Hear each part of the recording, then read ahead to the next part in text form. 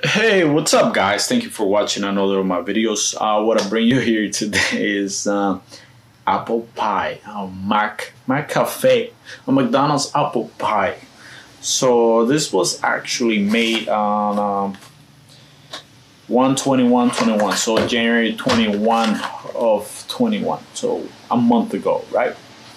Let me try to get better focus. So I'm just gonna show you guys. I actually ate half of it and I left the other half in the fridge to see how long it will last and how it will look in a month. It's just been in the fridge, nothing crazy, just had it in a regular box. And we're gonna look at it, how it looks. So, and to me, it actually looks drier, a little dry, but still feels and looks the same like a month ago. It just feels that I left it overnight. All it looks like it cooled off on the actual apple is in there. Look at this. Does not look any different. It looked like you will actually heat it up and it will still look the same like it did the first day that you actually purchased it.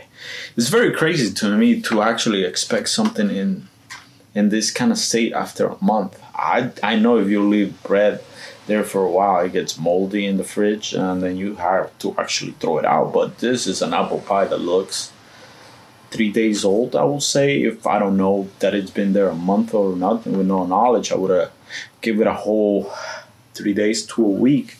Look, it's just, I don't know how this is describe it. It looks the same.